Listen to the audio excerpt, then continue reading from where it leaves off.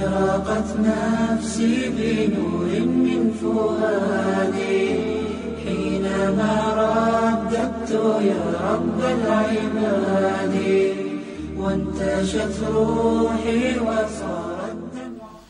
الحمد لله نحمده ونستعينه ونستغفره ونعوذ بالله من شرور أنفسنا ومن سيئات أعمالنا من يهده الله فلا مضل له ومن يضلله فلا هادي له وأشهد أن لا إله إلا الله وأشهد أن محمدا عبده ورسوله أما بعد قال الله تعالى في القرآن العظيم والفرقان المجيد وأعوذ بالله من الشيطان الرجيم بسم الله الرحمن الرحيم يا أيها الذين آمنوا اتقوا الله حق تقاته ولا تموتن إلا وأنتم مسلمون يا أيها الذين آمنوا اتقوا الله وقولوا قولا سديدا يصلح لكم أعمالكم ويغفر لكم ذنوبكم ومن يطع الله ورسوله فقد فاز فوزا عظيما يا أيها الناس اتقوا ربكم الذي خلقكم من نفس واحدة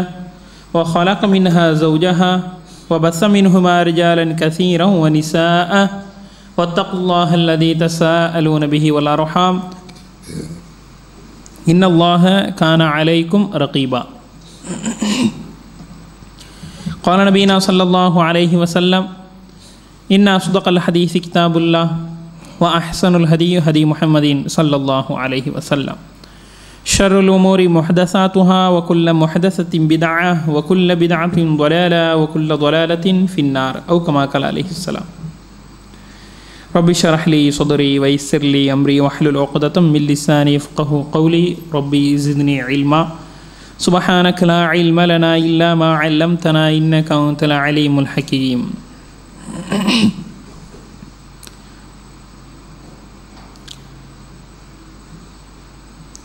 அளவற்ற அருளாளனும் நிகரற்ற பேரன்புடையனுமாகிய எல்லாம் அல்ல அல்லாஹுவின் திருப்பெயர் கூறி ஆரம்பம் செய்கின்றேன். சாந்தியும் சமாதானமும் ஷன்மார்க்க பேரொளி சத்திய தூதர் முகமது நபி ஸல்லல்லாஹு அலைஹி வஸல்லம் அவர்களின் மீதும் அன்னாருடைய அடிச்சுவட்டை அடிபெறலாமல் பின்பற்றி நடந்த உத்தம சத்திய சஹாபாக்களின் மீதும் தாபியன்கள் தபா தாபியன்கள் அவ்வழியே வந்த ஒவ்வொரு நல்லடியார்களின் மீதும் இவ்வவையிலே அமர்ந்திருக்கின்ற நம்மவர்களின் மீதும் உலக முஸ்லிம்கள் அனைவர்களின் மீதும் வல்ல ரஹ்மான் அல்லாஹுவினுடைய வற்றா கருணை என்றென்றும் உண்டாகட்டுமாக. கண்ணியத்திற்கும் பெருமதிப்பிற்கும் உரிய எல்லாம் வல்ல அல்லாஹுவின் நல்லடியார்களே, பெரியோர்களே, சகோதரர்களே, சகோதர சகோதரிகளே, அல்லாஹுவினுடைய மகத்தான அருளினால் நாம் இந்த ஜும்ஆவினுடைய கூலியை பரிபூர்ணமான முறையில் பெற்றுக்கொள்ள வேண்டும் என்பதற்காக வேண்டி இமாம் மிம்பரிலே ஏறி குத்துபாவை ஆரம்பிப்பதற்கு முன்பதாகவே பள்ளியினுள்ளே வந்து அமர்ந்து நாம் மலக்குமார்களினுடைய பட்டியலிலே நமது பெயரை இடம்பெறச் செய்திருக்கின்றோம். இது அல்லாஹு தஆலா நம் அனைவர்களின் மீதும் செய்திருக்கக்கூடிய மகத்தான கிருபையாக இருந்து கொண்டிருக்கின்றது. அன்பிற்கினிய சகோதரர்களே, கடந்த வாரத்திலே சைனாவிலே கொரோனா என்று சொல்லப்படக்கூடிய வைரஸினுடைய பாதிப்பின் மூலமாக பல மக்கள் இறந்திருக்கின்றார்கள். அதற்குரிய காரணங்கள், அது இஸ்லாமிய மார்க்கம் எப்படி வழிகாட்டுகின்றது என்கின்ற சில விஷயங்களை நாம் தெரிந்து கொண்டோம். அதனுடைய வரிசையிலே இஸ்லாமிய மார்க்கம் நோய்வாய்ப்படக்கூடிய மக்களை எப்படி பார்க்கின்றது, ஒரு மனிதன் நோய்வாய்க்குட்பட்டு விட்டானே என்றால் அவனுக்கு ஏதேனும் நன்மைகள் இருக்கின்றதா இல்லையா, அவனினுடைய மறுமை பாவங்கள் மன்னிக்கப்படுமா என்பதையெல்லாம் இஸ்லாமிய மார்க்கம் என்பது மிக தெளிவான முறையில் நமக்கு எடுத்துரைத்திருக்கின்றது. அவனினுடைய பாவங்கள் மன்னிக்கப்படும். எந்த அளவுக்கு அப்படின்னு பார்த்தோம்னா, அவன் மனசில் ஒரு சின்ன கவலை வந்தால் கூட, ஒரு மனிதனினுடைய ஒரு அடியாரினுடைய மனசில் ஒரு சின்ன கவலை, ஒரு துக்கம், காலில் முள்குத்திருச்சு அப்படின்னா கூட அல்லாஹு தஆலா அவரினுடைய பாவங்கள்லேருந்து கொஞ்சத்தை மன்னிச்சிருவான். அப்போ இந்த சாதாரண ஒரு கவலைக்காக வேண்டியோ அல்லது கல் தடுக்கி விட்டது என்பதற்காக வேண்டியோ ஒரு மனிதனுக்கு பாவங்கள் மன்னிக்கப்படுகின்றது என்றால், அவன் காய்ச்சலுக்கு ஆட்படுத்தப்பட்டால், அவனுக்கு தலைவலி வந்துவிட்டால், அவனுக்கு பெயர் சொல்லப்படாத நோய் வந்துவிட்டதென்றால் அவனை இஸ்லாமிய மார்க்கம் என்பது அது உனக்கு சாபமாக நீ ஒரு பொழுதும் நினைத்து விடாதே. நீ சாபமாக நினைத்தாய என்றால் அது உனக்கு சாபமாக அமைந்துவிடும். நீ பொறுமையை இழந்துருவ. அதை கொடுத்த அல்லாஹ்வை நீ பழிப்ப. நீ அந்த வகையில் நீ அதை பார்க்காத. நீ அதை எப்படி பார்க்கணும் தெரியுமா? நீ அதை உன்னுடைய தீமைகளுக்குண்டான ஒரு நிவாரணியாக அதனை நீ பார். உன்னுடைய தீமைகளை அழிப்பதற்கு அந்த நோயே உனக்கு போதுமானது என்பதாக நீ நினைத்துக்கொள். ஒரு காக்கா வலிப்பு வந்த ஒரு பெண்மணி ரசூல் ஸல்லல்லாஹு அலைஹி வஸல்லம் அவங்கள்ட்ட வர்றாங்க, துஆ செய்ய சொல்கிறாங்க. ஏமா இந்த நோயில் நீ பொறுமையாக இருந்த அப்படின்னா உனக்கு அல்லாஹு தஆலா மறுமையில் சொர்க்கம் தருவான். இல்லை எனக்கு இந்த நோய் பரிபூர்ணமாக குணமாகணும் அப்படின்னு நீ ஆசைப்பட்டாலும் உனக்காக வேண்டி நான் துஆ செய்கிறேன் என்பதாக ரசூல் ஸல்லல்லாஹு அலைஹி வஸல்லம் அவங்க கேட்கும்போது அந்த பெண்மணி அவர்கள் அதனை ஏற்றுக்கொண்டார்கள். அந்த நோயை நான் பொருந்திக் கொள்கின்றேன், பொறுமையாக இருக்கின்றேன், ஆனால் எனக்கு மறுமையில் சொர்க்கம் கிடைக்க வேண்டும் என்பதோடு மட்டுமல்லாது நான் வீதிகளிலே விழுகின்ற அந்த நேரத்தில் அந்த நோயினுடைய பலம் என்பது கடுமையான முறையில் என்னை தாக்கக்கூடிய நேரத்தில் என்னுடைய ஆடைகள் விலகாமல் இருப்பதற்காக வேண்டி நீங்கள் துஆ செய்யுங்கள் என்பதாக ரசூல் ஸல்லல்லாஹு அலைஹி வஸல்லம் அவங்கள்ட்ட அந்த பெண்மணி அவர்கள் கேட்கின்றார்கள். அப்போ ஒரு நோய், ஏன்னா அந்த நோய் என்பது ஒரு மனிதரை சொர்க்கத்தில் கொண்டு வந்து சேர்க்கும் என்கின்ற அளவுக்கு அல்லாஹு தஆலா அந்த நோயை நமக்கு மருந்தாக ஆக்கி இருக்கின்றான். நோய்க்கு மருந்து தேடுவது ரெண்டாவது, நோயே மருந்து தான். எதிலிருந்து நமக்கு மருந்து கிடைக்குது அப்படின்னு பார்த்தோம்னா நமது பாவங்களுக்குரிய பிராயச்சித்தமாக அந்த நோய் அமைந்து விடுகின்றது என்பதை நாம் புரிந்து கொள்ள வேண்டும். அப்போ உலகத்தில் ஆரம்ப காலகட்டத்திலிருந்தே, ஏன்னா ரசூல் ஸல்லல்லாஹு அலைஹி வஸல்லம் அவங்க காலகட்டத்திலேயும் சரி, அதற்கு பின் வந்த குலஃபாக்களினுடைய காலகட்டத்திலேயும் சரி, அதற்கு பின் வந்த மக்களினுடைய காலகட்டங்களிலேயும் சரி, ஒவ்வொரு விதமான காலகட்டங்களிலேயும் ஒவ்வொரு விதமான நோய்கள், ஏன்னா அதிகமான மக்களை கொன்றொழிக்கக்கூடிய நோய்கள் வந்திருக்கின்றது. அதனை வரலாறு பதிவு செய்து இருக்கின்றது. அந்த நோய்களுக்குண்டான நிவாரணத்தை நீங்கள் எவ்வாறு தேட வேண்டும், நோய்களுக்குரிய நிலையில் நீங்கள் இருந்தால் நீங்கள் எப்படிப்பட்ட தன்மையை கைகொள்ள வேண்டும் என்பதையெல்லாம் இஸ்லாமிய மார்க்கம் நமக்கு தெளிவான ஒரு வழிகாட்டுதலை நமக்கு தந்திருக்கின்றது. இப்போ இன்றைய காலகட்டத்திலே நம்ம எடுத்துக்கிடுவோமா, இன்னைக்கு இருக்கக்கூடிய இந்த அவசர உலகத்திலே ஏராளமான மக்கள் மிகப்பெரிய தன்னுடைய உடலிலே நோயை வாங்கி கொள்வது என்பது அவர்கள் சாப்பிடக்கூடிய உணவுகளாக இருந்து கொண்டிருக்கின்றது. நாம் சாப்பிடக்கூடிய உணவு தான் நமக்கு மிகப்பெரிய அளவில் பாதிப்புகளை ஏற்படுத்தி கொண்டிருக்கின்றது. ஏன்னா உப்பு அதிகமாக சேர்த்தோம் அப்படின்னா, அல்லது சர்க்கரையை அதிகமாக சேர்த்துக்கிட்டோம் அப்படின்னா, அல்லது வேறு வேறு விதமான அஜினோமோட்டோ போன்ற உடலுக்கு பாதிப்பை ஏற்படுத்தக்கூடிய காரணிகளை அளவுக்கு அதிகமாக நாம் எடுத்துக்கொண்டோமே என்றால் அவையே நமது உடலுக்கு பாதிப்பை ஏற்படுத்தக்கூடிய ஒரு நிலைமைக்கு கொண்டு வந்து விடுகின்றது. அப்போ சாப்பிடக்கூடிய உணவுகள் எது சத்தான ஆகாரம் என்பதை பார்த்து நாம் அதனை சாப்பிட வேண்டும். ஆனால் நம்மள யாருமே விதிவிலக்கு இல்லை என்று சொல்லக்கூடிய அளவுக்கு எல்லாருமே வாய்க்கு ருசியான, நாக்குக்கு ருசியான உணவைத்தான் நாம் தேர்ந்தெடுத்து கொண்டிருக்கின்றோம். அதனால தான் இஸ்லாமிய பெருமக்கள் அதிகமாக வசிக்கக்கூடிய ஊர்களை நாம் எடுத்துக்கிட்டோம் அப்படின்னா, கடையநல்லூர் அல்லது காயல்பட்டினமாக இருக்கட்டும், அல்லது இன்ன பிற ஊர்களாக இருக்கட்டும், பெரும்பான்மையான இஸ்லாமிய பெருமக்கள் வசிக்கக்கூடிய அந்த ஊர்களிலே அதிகமான உணவு கடைகளை நாம் பார்க்கலாம், ஹோட்டல்களை நாம் பார்க்கலாம். அந்த ஹோட்டல்களும் மேற்கத்திய கலாச்சாரத்தின் அடிப்படையில் உணவுகளை தயாரித்து வழங்கக்கூடிய இடமாக அவைகள் இருந்து கொண்டிருக்கின்றது. அப்படிப்பட்ட அந்த உணவகத்தில் யார் அதிகமாக இருக்காங்க அப்படின்னு பார்த்தோம்னா, இன்ன பிற சமுதாயத்து மக்களை விட நமது சமுதாயம் தான் அதிக அளவில் இருந்து கொண்டிருக்கின்றது. ஏன்னா அல்லாஹு தஆலா நமக்கு தந்திருக்கான், அதை நம்ம அனுபவிக்கணும், அதில் மாற்றுக்கிறதே இல்லை. ஏன்னா அல்லாஹ் ரப்புல் ஆலமீன் தனது திருமறையில் குறிப்பிடக்கூடிய அந்த நேரத்தை நம்ம பார்த்தோம் அப்படின்னா, வஹலகலக்கும் மாஃபில் அர்லி ஜமீஆ, இந்த உலகத்தில் உள்ள அனைத்துமே உங்களுக்காகத்தான் நம்ம படைச்சிருக்கோம் என்பதாக அல்லாஹ் ரப்புல் ஆலமீன் நமக்கு அனுமதி அளித்திருக்கின்றான். ஆனால் அனுமதி அளிக்கப்பட்ட அந்தவைகளில் அது அனுமதி அளிக்கப்பட்டதாகவே இருக்கட்டும், ஏன்னா அதனை அளவுக்கு அதிகமாக நாம் எடுப்பதின் மூலமாக, சாப்பிடுவதன் மூலமாக நமது உடலினுடைய உட்கூறுகள் ஏராளமான மாற்றத்தை அடைகின்றது. இரத்தத்தில் ஏராளமான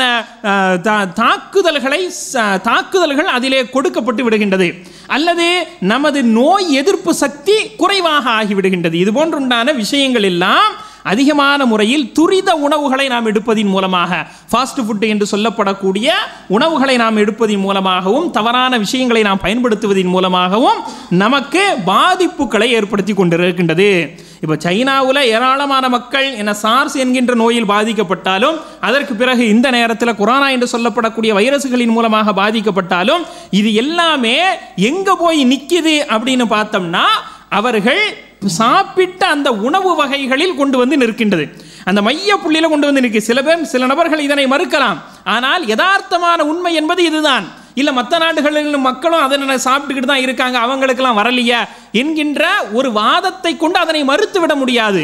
காரணம் என்னவென்று சொன்னால், இப்போ இங்கே வரலாம், நாளைக்கு அந்த ஊருக்கு வரலாம், அல்லது நாளைக்கு வராமலும் இருக்கலாம். அல்லாஹு ரப்புல் ஆலமீன் நாடினால் நிச்சயமாக வரத்தான் செய்யும். அல்லாஹு தாலா நாடிவிட்டால் அது வராமலும் இருக்கலாம். ஆனால் அந்த உணவு பழக்க வழக்கங்கள் மாறுபடுகின்ற பொழுது, சுருங்க சொல்ல போனோமே என்று சொன்னால், ஏக இறைவன் தடை செய்திருக்கின்ற உணவுகளை சாப்பிடுவதன் மூலமாக அவனினுடைய உட்கூறுகள், அதாவது உடலில் இருக்கக்கூடிய உறுப்புகள், உள்ள கல்லீரலாக இருக்கட்டும், மண்ணீரலாக இருக்கட்டும், அல்லது வேறு ஏதேனும் உறுப்புகளாக இருக்கட்டும், அவை அனைத்துமே இந்த உணவுகளை சாப்பிடுவதன் மூலமாக அதிலிருந்து பெறக்கூடிய சத்துக்கள், அது சத்தா இருக்கலாம் அல்லது விஷமாக இருக்கலாம். அப்படிப்பட்ட அந்த உணவு வகைகளை இவர்கள் உட்கொள்வதின் காரணமாகவும் இவர்களுக்கு அதில் இருந்த அந்த வைரஸ் உருவாகி இருக்கலாம் என்பதே ஆழமான ஒரு கருத்து என்பதை நாம் விளங்கிக் கொள்ள வேண்டும். அதனால தான் இஸ்லாமிய மார்க்கம் என்ன சொல்லுது அப்படின்னு பார்த்தோம்னா, மாதா ஒஹில்லலகும், நபியே உங்களிடத்தில் அவங்க வந்து எது எல்லாம் அவர்களுக்கு ஹலால் என்பதாக கேட்கின்றார்கள். நபியை நீங்கள் சொல்லிவிடுங்கள், குல் ஒஹில்லலக்குமுத் தொய்யிபாத், அவர்களுக்கு தூய்மையான அனைத்துமே ஹலாலாக்கப்பட்டு விட்டது. தூய்மையானவைகள் அவர்களுக்கு ஹலால். தூய்மை இல்லாதது, தடை செய்யப்பட்டது, ஹராமானது, இது அவர்களுக்கு தடை செய்யப்பட்டவைகளாக இருக்கும் என்பதாக அல்லாஹு ரப்புல் ஆலமீன் தனது தூதருக்கு குறிப்பிடுகின்றான். அதே மாதிரி வேறொரு வசனத்தில் அல்லாஹு ரப்புல் ஆலமீன் பேசுகின்றான், யா அய்யுஹன்னாஸ், ஓ மக்களே, மக்கள் அனைவர்களையுமே அல்லாஹு ரப்புல் ஆலமீன் அழைத்து பேசுகின்றான்.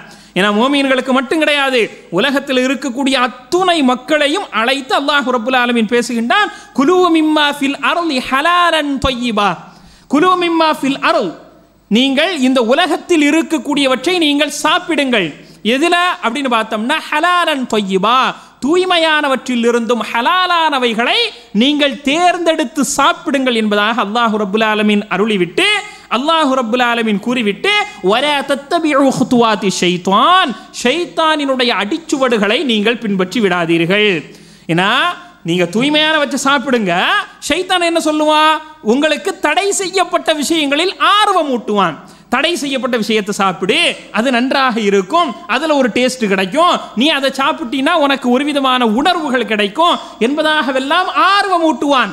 மதுவை கொண்டு, வட்டியை கொண்டு, அதே போல பன்றி இறைச்சிகளை கொண்டு, அதே போல எலிக்கரியை கொண்டு, அதே போல பாம்புகளை கொண்டு, பல்லிகளை கொண்டு, இது போன்றுண்டான அனைத்து விஷயங்களில் இருந்தும் உங்களுக்கு ஆர்வம் ஊட்டுவான். ஆனால் அது எல்லாமே உங்களுக்கு என்னதுதான்? அது எல்லாமே உங்களுக்கு ஹராமாக்கப்பட்டவைகள், தடை செய்யப்பட்டவைகள். எனவே அந்த தடை செய்யப்பட்ட உணவுகளை நீங்கள் எடுத்துக்கொள்ளாதீர்கள். நீங்கள் எடுக்க வேண்டும் என்று சொன்னால் ஹலாலன் தொய்யிபா என்று வர்ணிக்கப்பட்ட தூய்மையான ஹலாலாக்கப்பட்டவைகளை நீங்கள் சாப்பிடுங்கள் என்பதாகத்தான் அல்லாஹு ரப்புல் ஆலமீன் நமக்கு உணர்த்தி இருக்கின்றான். அப்ப இதை அல்லாஹு தாலா நமக்கு சொல்லி தந்திருக்கான். இதுக்கு முன்னாடி ஒரு சமுதாயம் இருந்துச்சு. பல சமுதாய மக்கள் சென்று விட்டார்கள். அந்த சமுதாயத்தில் ஒரு சில குறிப்பிட்ட சமுதாய மக்கள் என்ன செஞ்சாங்க அப்படின்னா, அல்லாஹு ரப்புல் ஆலமீன் தடை செய்திருந்த பலவற்றை அவர்கள் ஹலாலாக்கி கொண்டார்கள். அல்லாஹு தாலா இது ஹராமு, இது ஹராமு, இது ஹராமு என்பதாக குறிப்பிட்டு சில விஷயங்களை அந்த மக்களுக்கு தடை செய்திருந்தான். ஆனால் அந்த மக்கள் என்ன நினைத்து கொண்டார்கள்? அல் இன்சானு ஹரீசு ஃபீமா முனியா என்பதாக அரபியிலே ஒரு பழமொழி சொல்வார்கள். மனிதன் தடுக்கப்பட்ட ஒன்றிலே பேராவல் உடையவனாக இருக்கின்றான் என்பதாக அதனுடைய பொருள். அப்படிப்பட்ட அந்த ஒரு செய்தியை நாம் கவனத்தில் கொண்டோமே என்றால், எது எல்லாம் நமக்கு தடை செய்யப்பட்டிருக்கோ அதுல ஒரு ஆர்வம், அதுல ஒரு ஆசை, அதையும் டேஸ்ட் பண்ணி தான் பார்ப்போமே என்பதாக அவர்கள் நினைத்து கொண்டு அதனின் பக்கம் செல்லக்கூடிய மக்களாக அவர்கள் இருந்தார்கள். ஆனால் அல்லாஹு ரப்புல் ஆலமீன் அதனை சாப்பிடவும் செய்தார்கள். அல்லாஹ் ஹராமாக்கியவைகளை, தடை செய்யப்பட்டவைகளை, கொழுப்பு உட்பட அவர்கள் சாப்பிட்டார்கள். அப்படி சாப்பிட்டதின் காரணமாக அல்லாஹ் ரப்புல் ஆலமீன் அவர்களை பற்றி எப்படி பேசுகின்றான் அப்படின்னா, வல்லல்லா அலைக்குமுல் கமாம், மூசா அலைஹிஸ்ஸலாம் அவர்களுடைய சமூகத்தாரை குறிப்பிட்டு அல்லாஹ் ரப்புல் ஆலமீன் சொல்கின்றான், வல்லல்லா அலைக்குமுல் கமாம், அவர்களின் மீது மேகத்தை நிழலாடச் செய்தோம். நிழல் வேணும் அப்படின்னா நம்ம கொடை பிடிக்கணும், நிழல் வேணும் அப்படின்னா நம்ம ஒரு கட்டிடத்தின் கீழே நிற்கணும். யாருக்கு? இது நம்ம சமுதாயத்திற்கு. ஆனால் அந்த சமுதாயத்திற்கு அல்லாஹ் ரப்புல் ஆலமீன் கொடுத்த மகத்தான வாக்கியங்களில் உள்ள ஒன்று என்னது? மேகத்தை நிழலாடச் செய்தான்.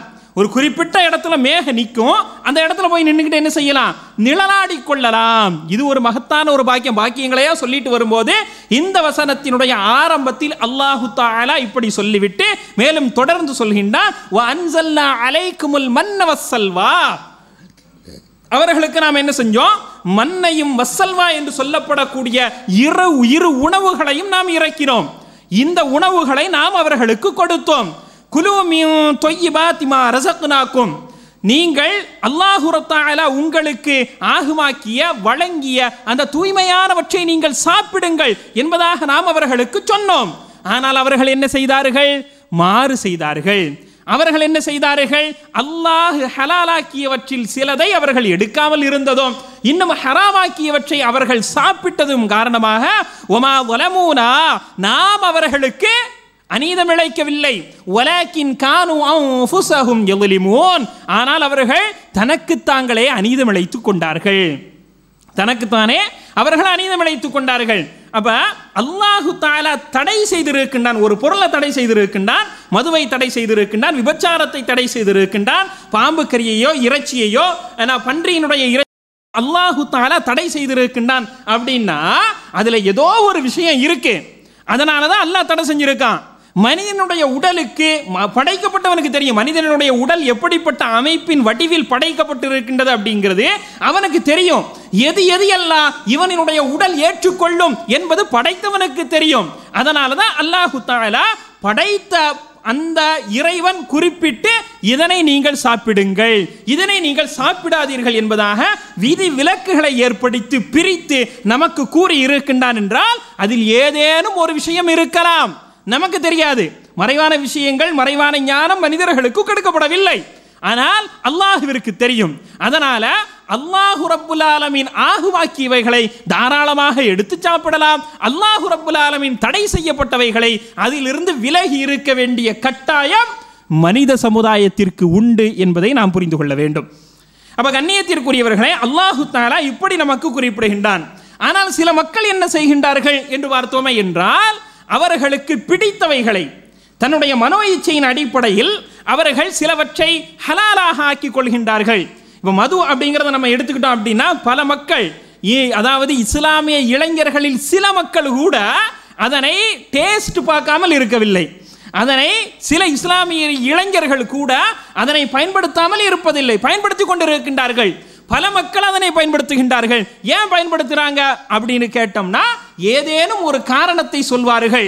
அப்ப அது எனக்கு நல்லா இருக்கு, அது எனக்கு சூப்பரா இருக்கு, அது என்னைய மெய்மறக்க செய்யுது, அதன் மூலமாக நான் என்னுடைய மனைவியினுடைய தொல்லையிலிருந்து காக்கப்படுகின்றேன் என்கின்ற பல காரணங்களை அவர்கள் எடுத்து வைக்கின்றார்கள். ஆனால் இதனை அவர்கள் சொல்லிவிட்டு அதனை அவர்கள் ஹலாலாக ஆக்கிக் கொள்கின்றார்கள். அப்ப அல்லாஹு தஆலா என்ன கேட்கிறான் அப்படின்னா, இந்த ஒரு விஷயம் தான் எல்லாத்துக்குமே, பன்றி இறைச்சிக்கும் அதுதான். ஏன்னா அல்லாஹ் தடை செய்திருக்கக்கூடிய அனைத்து விஷயங்களையும் அவர்கள் ஹலாலாக ஆக்கி இருக்கக்கூடிய இந்த வார்த்தைகளுக்கு இது போதுமானது. அப்ப அல்லாஹ் ரப்புல் ஆலமீன் என்ன கேட்கிறான் அப்படின்னா, குல் அராயித்தும், அந்த மக்களை நீங்கள் பார்க்கவில்லையா, மா அன்ஸலல்லாஹு லக்கும் மிர் ரிஸ்கின், அல்லாஹ் ரப்புல் ஆலமீன் அவர்களுக்கென்று உணவுகளை ஆக்கி இருக்கின்றான். ஃபஜஅல்தும் மின்ஹு ஹராமன் வ ஹலாலா, அல்லாஹு தஆலா அவர்களுக்கு உணவுகளை இறக்கியதோட இது எல்லாம் ஹலால், இது எல்லாம் ஹராம் என்பதாக பிரித்து அறிவிக்கின்றான். பிரித்து தெளிவாக எடுத்து சொல்லிவிட்டான் அப்படின்ட்டு அல்லாஹ் ரப்புல் ஆலமீன் சொல்லிவிட்டு, ஆனால் மனிதர்களில் பெரும்பாலான நபர்கள் ஹராமை, அதாவது தடை செய்யப்பட்டவைகளை அவர்கள் பயன்படுத்தி கொண்டிருக்கின்றார்கள், அதனை அவர்கள் புசித்து கொண்டிருக்கின்றார்கள், அதனை அவர்கள் குடித்து கொண்டிருக்கின்றார்கள். அப்ப தடை செய்யப்பட்டவைகளை குடித்து விட்டு அவர்கள் கூறக்கூடிய வார்த்தை என்ன அப்படின்னு பார்த்தோம்னா, இது நல்லா இருக்குங்க, இது எனக்கு ஆகுமாக்கப்பட்டதுங்க, என் உடல்ல எந்த பாதிப்பும் தெரியலைங்க, எனக்கு சத்து கூடுச்சு, பவர் ஏறுது அப்படின்ட்டு தாங்க நான் உணருதேன் என்கின்ற பசப்பு வார்த்தைகளை அவர்கள் பயன்படுத்தி கொண்டிருக்கின்றார்கள். அப்ப அல்லாஹு ரப்புல் ஆலமீன் கேட்கின்றான், குல் அல்லாஹு அதீனலக்கும், அல்லாஹு தஆலா இதையெல்லாம் உங்களுக்கு ஹலாலாக ஆக்கி விட்டானா? அல்லாஹு ரப்புல் ஆலமீன் இவைகளை உங்களுக்கு ஆகுமானதாக தந்து விட்டானா? அம் அலல்லாஹி தஃப்தரூன், அல்லது அல்லாஹுவின் மீது நீங்கள் இட்டுக்கட்டி கூறுகின்றீர்களா? ஒன்னே அல்லாஹு தஆலா அதனை ஹலாலாக ஆக்கி இருக்கணும். ஆனால் அல்லாஹு தஆலா அதனை ஹலாலாக ஆக்கவில்லை, அது தடை செய்யப்பட்டது என்பதாக அதனை குறிப்பிடுகின்றான்.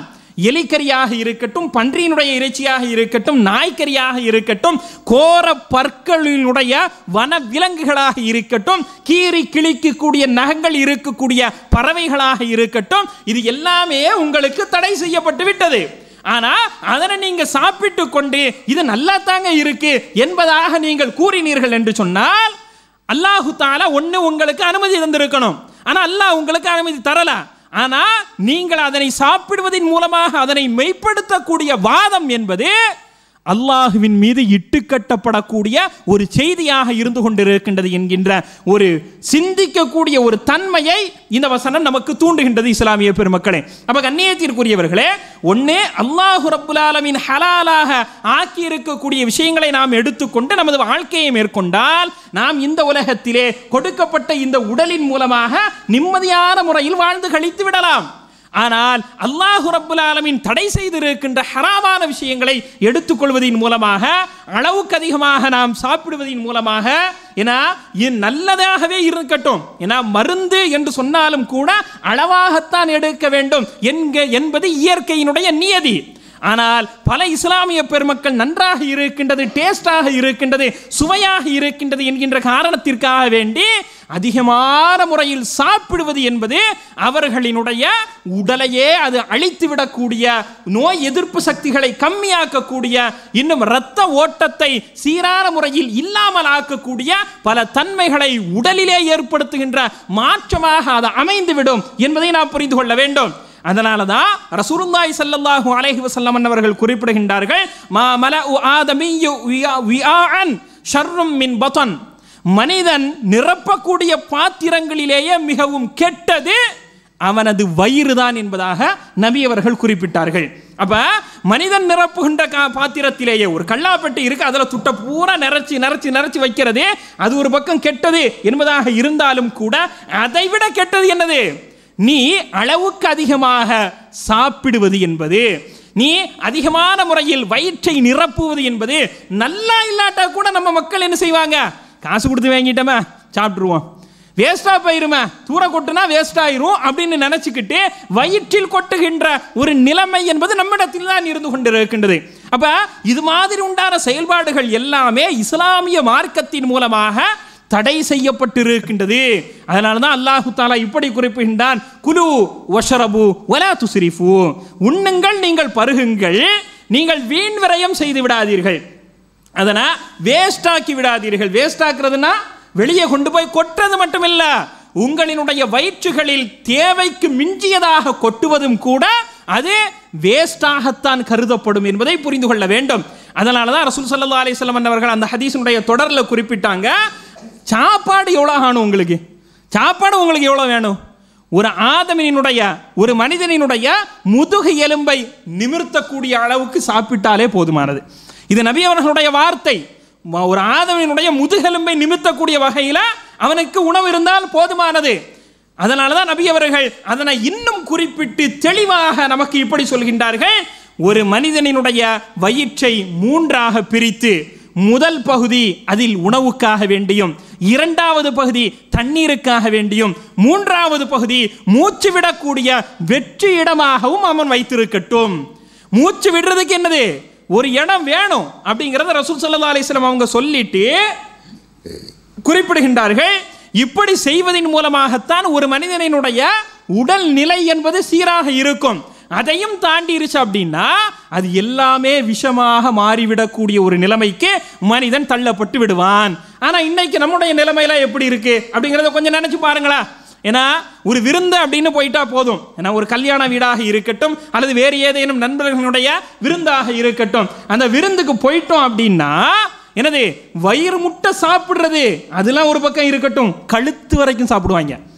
நம்ம மக்கள் இப்படி கழுத்து வரைக்கும் சாப்பிடுவாங்க. சாப்பிட்டு முடிச்சுட்டு மூச்சு விட முடியாது. ஏன்னா எந்திரிச்சு உட்காரவும் முடியாது, நிற்கவும் முடியாது, நடக்கவும் முடியாது. படுத்தாலும் என்னது அவங்களால மூச்சு விட முடியாது. இப்படிப்பட்ட ஒரு நிலைமைக்கு தள்ளப்படக்கூடிய ஒரு நிலைமையில் தான் நமது சமுதாயம் இருந்து கொண்டிருக்கின்றது. அப்ப என்ன செய்யணும்? இது எல்லாமே ஆதாரபூர்வமான ஹதீஸ் திருமதியில் பதிவு செய்யப்பட்டுள்ளது. அது எப்படி பிரிக்க முடியும் அப்படின்னு ஹதீஸ்ல நம்மளுடைய அறிவை செலுத்த வேண்டிய அவசியம் இல்லை. ரசூல் ஸல்லல்லாஹு அலைஹி வஸல்லம் அவர்கள் சொல்லி இருக்கின்றார்கள், குறைவான அளவு உணவு, குறைவான அளவு தண்ணீர். ஏன்னா உங்களினுடைய முதுகெலும்பு நிமித்தினா அது போதும். மீதி உண்டான இடங்கள் மூச்சு விடுவதற்காக வேண்டி அது வெற்றிடமாகவே இருக்கட்டும் என்பதாக ரசூல் ஸல்லல்லாஹு அலைஹி வஸல்லம் அவர்கள் நமக்கு சொல்லி தந்திருக்காங்க. அப்படின்னா அதுல ஒட்டுமொத்த மருத்துவமும் அடங்கிவிட்டது. எல்லா மருத்துவமுமே நாம் உண்ணக்கூடிய உணவுகளின் மூலமாகவே இருந்து கொண்டிருக்கின்றது. ஏராளமான பச்சை காய்கறிகளை எடுத்துக்கொள்ளுங்கள், அதுல இல்லாத சத்தா. பழங்களை நீங்கள் எடுத்துக்கொள்ளுங்கள், அதிலே இல்லாத சத்தா.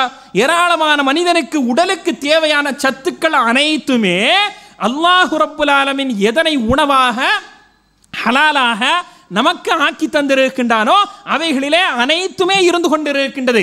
ஆனால் நம்ம ஆட்கள் என்ன செய்யறது? அது எல்லாமே ஒரு பக்கம் இருக்கட்டுங்க, விருந்துக்குன்னு வந்துட்டோம், எப்போவாவது ஒருக்கு தானங்க சாப்பிடுவோம், நல்லா சாப்பிடுவோம், வயிறு நிறைய சாப்பிடுவோம், மூச்சு முட்டை சாப்பிடுவோம், நடக்க முடியாத அளவுக்கு சாப்பிடுவோம் என்பதாக நினைத்து நினைத்து சாப்பிடக்கூடிய ஒரு சமுதாயம் நமது சமுதாயமாகத்தான் இருந்து கொண்டிருக்கின்றது என்பதை நாம் புரிந்து கொள்ள வேண்டும் இஸ்லாமிய பெருமக்களே. ஆனால் அது எல்லாமே உடலுக்கு கேடு விளைவிக்கக்கூடிய, ஊர் விளைவிக்கக்கூடிய ஒன்று என்பதை நாம் புரிந்து கொள்ள வேண்டும். அதனால தான் இஸ்லாமிய மார்க்கம் அப்படிங்கிறது மனிதனினுடைய உடலுக்கு தேவையானது ஹலாலாக்கப்பட்டு விட்டது, மனிதர்களுடைய உடலுக்கு தீங்கு விளைவிக்கக்கூடியது ஹராமாக ஆக்கப்பட்டு விட்டது. அதனால தான் முதல்ல நம்ம சொன்னோம்ல, அதாவது வனவிலங்குகளை எடுத்துக்கிட்டோம் அப்படின்னா கால்நடைகள், ஆடு மாடு ஒட்டகம், அதனுடைய இறைச்சி அதனுடைய பால் நம்ம புசிப்பதற்கு அதனை சாப்பிடுவதற்கு அனுமதி அளிக்கப்பட்டு விட்டது. ஏன்னா ரெண்டாவது என்ன அப்படின்னு பார்த்தோம்னா வனவிலங்குகள். அந்த வனவிலங்குகளை ரசூல் ஸல்லல்லாஹு அலைஹி வஸல்லம் அவர்கள் அடையாளப்படுத்துகின்ற பொழுது நஹான் நபி ஸல்லல்லாஹு அலைஹி வஸல்லம் ரசூல் ஸல்லல்லாஹு அலைஹி வஸல்லம் அவர்கள் தடை செய்தார்கள், அன் அகலி குல்லி ذي ناب من سبع. அதாவது கோரை பற்கள் இருக்கக்கூடிய அனைத்து விலங்குகளையும் நபி அவர்கள் தடை செய்தார்கள். எந்தெந்த விலங்குகள்லாம் வேட்டையாடி தன்னுடைய கூரிய கோரை பற்களின் மூலமாக விலங்குகளை காய ரத்தத்தை உறிஞ்சி அதனுடைய தோலை கிழித்து சாப்பிடுமோ அப்படிப்பட்ட அந்த சிங்கம், புலி, கரடி இது போன்றுண்டான அனைத்து கோரை பற்கள் உள்ள விலங்குகளும் மனிதன் சாப்பிடுவதற்கு தடை செய்யப்பட்டது. அதே மாதிரி தான் பறவைகளை பொறுத்த அளவுல கீறி கிழிக்கக்கூடிய நகங்கள் இருந்தது என்றால் வேட்டையாடுவதற்கு தனது காலை பயன்படுத்தும். அது காக்காவாக இருக்கட்டும் அல்லது கழுகாக இருக்கட்டும் பருந்தாக இருக்கட்டும் அதனை போன்றுண்டான பறவைகள் இவை அனைத்துமே கீறி கிழிக்கக்கூடிய நகங்கள் கொண்டவை. அப்ப அப்படிப்பட்ட அந்த நகங்கள் உடைய அந்த பறவைகளையும் இஸ்லாமிய மார்க்கம் அப்படிங்கிறது தடை செய்கின்றது. அது மாத்திரமல்லாமல் நாட்டு கழுதையையும் ரசூல் ஸல்லல்லாஹு அலைஹி வஸல்லம் அவர்கள் சாப்பிடுவதற்கு தடை செய்தார்கள். அப்ப இவை அனைத்துமே இஸ்லாமிய மார்க்கத்தின் மூலமாக தடை செய்யப்பட்டது. இன்னும் சொல்ல போனோமே என்று சொன்னால் கடலில் இருக்கக்கூடிய அனைத்து உயிரினங்களும் மனிதர்களுக்கு ஹலாலாக ஆக்கப்பட்டிருக்கின்றது. ஆனால் அவைகளிலே எது எல்லாம் மனிதனுடைய உடலுக்கு பாதிப்பை ஏற்படுத்துமோ, ஏராளமான உயிரினங்கள், இன்னும் பெயர் வைக்கப்படாத உயிரினங்கள் எல்லாமே கடல்ல தான் இருந்துகிட்டு இருக்கு. அப்படிப்பட்ட அந்த கடலில் இருக்கக்கூடிய சில உயிரினங்கள் அதனை சாப்பிடுவதன் மூலமாக மனிதனுடைய உடலுக்கு பாதிப்பை ஏற்படுத்தலாம். அப்படி பாதிப்பை ஏற்படுத்துவதாக இருந்தது என்று சொன்னால் பொதுவான விதியின் அடிப்படையில் அதனை மனிதன் சாப்பிடுவது தடை செய்யப்பட்டிருக்கின்றது. எப்படி காய்கறிகள் அனைத்தும் ஹலாலாக்கப்பட்டது என்பதை போல அவைகளிலே நச்சுத்தன்மை உள்ள சில விஷயங்களை மனிதன் சாப்பிடக்கூடாது என்கின்ற அடிப்படை விதி இருக்கின்றதோ அதே போலத்தான் இந்த கடல் வாழ் உயிரினங்களிலேயும் சில விஷமத்தன்மை கொண்ட, என தவளை இருக்கலாம், சில விஷத்தன்மை கொண்ட சில உயிரினங்கள் இருக்கலாம். அவை அனைத்தையுமே சாப்பிடுவதன் மூலமாக மனிதன் அதனை சாப்பிடுவதன் மூலமாக பாதிப்புக்குள்ளாகலாம். அதனால அதை எல்லாத்தையும் சாப்பிடக்கூடாது என்பதாக இஸ்லாமிய மார்க்கம் அப்படிங்கிறது நமக்கு வரையறை தருகின்றது. அப்ப கண்ணியத்திற்குரியவர்களை இது எல்லாமே இஸ்லாமிய மார்க்கம் பட்டியலிட்டு நமக்கு குறிப்பிட்டு தந்திருக்கின்றது. அப்படின்னா இது மாதிரி உண்டான மார்க்கம் வேற எதுவும் இல்லை அப்படின்னு பெருமை பீத்துறதெல்லாம் ஒரு பக்கம் இருக்கட்டும். மிக முக்கியமான விஷயம் என்ன அப்படின்னா குறிப்பாக இஸ்லாமிய பெருமக்கள் இதிலே அதிக கவனம் செலுத்த வேண்டும். இன்னைக்கு மருத்துவ உலகம் ஏராளமான சவால்களை சந்தித்து கொண்டிருக்கின்றது. புதிய புதிய நோய்களை அது சந்தித்து கொண்டிருக்கின்றது. அந்த புதிய புதிய நோய்களுக்கு மருந்தே கண்டுபிடிக்கப்படாமல் எத்தனையோ நோய்கள் இன்னும் இருந்து கொண்டிருக்கின்றது. அப்ப இது எல்லாமே எதனின் காரணமாக வருகின்றது அப்படின்னு பார்க்க போனோம் அப்படின்னா, நாம் சாப்பிடக்கூடிய சாப்பாடு மிக முக்கியமான ஒரு காரணமாக இருந்து கொண்டிருக்கின்றது. அதனை நாம கவனத்தில் கொள்ள வேண்டும். இது ஒரு பாயிண்ட் ஆஃப் வியூ. சரியா? இது ஒரு பக்கம் இருக்கட்டும். இந்த கொரோனா என்று சொல்லப்படக்கூடிய வைரஸாக இருக்கட்டும், அல்லது மக்களினுடைய சமுதாயத்தில் ஏற்படுத்தப்படக்கூடிய குழப்பங்களாக இருக்கட்டும், புதிய புதிய நோய்களாக இருக்கட்டும், இது எல்லாமே வேறு ஒரு பார்வையிலையும் பார்ப்பதற்கு நாம் கடமைப்பட்டு இருக்கின்றோம். அது என்ன பார்வை அப்படின்னம்னா, இஸ்லாமிய மார்க்கம் சில அருவருக்க தகுந்த விஷயங்களை தடை செய்திருக்கின்றது. ஏன்னா விபச்சாரமாக இருக்கட்டும், அல்லது தவறான உறவுகளாக இருக்கட்டும், அல்லது ஆணோ அல்லது பெண்ணோ செய்யக்கூடிய மிகவும் கேடுகெட்ட ஒரு உறவாக இருக்கட்டும், இவைகளை இஸ்லாமிய மார்க்கம் தடை செய்திருக்கின்றது. அல்லாஹ் ரப்புல் ஆலமீன் தடை செய்த விஷயங்களை ஒரு மனிதன் எடுத்து செய்தால் அது அவனுடைய உள்ளத்திற்கும் உடலுக்கும் மிகப்பெரிய கேடு என்பதை புரிந்து கொள்ள வேண்டும். அதனால ரசூல் ஸல்லல்லாஹு அலைஹி வஸல்லம் அவர்கள் குறிப்பிடுகின்றார்கள், ஏன்னா லஹரல் ஃபவாஹிஷா, அருவருக்க தகுந்த விஷயங்கள் பூமியிலே மேலிடாது, இல்லா ஸல்லல்லாஹு அலைஹில் மௌத், அல்லாஹு தஆலா அதற்கென்று மரணம் என்று சொல்லப்படக்கூடிய நோயை ஆக்காமல் இல்லை. அப்ப உலகத்தில் ஏற்படுத்தப்படக்கூடிய பல குழப்பங்கள், ஏன்னா உலகத்தில் பரவக்கூடிய பல அருவருப்பான விஷயங்கள் அனைத்துமே எதனை அடிப்படையாக கொண்டிருக்கின்றது என்று பார்த்தால் மரணத்தை தான் அது அடிப்படையாக கொண்டிருக்கின்றது.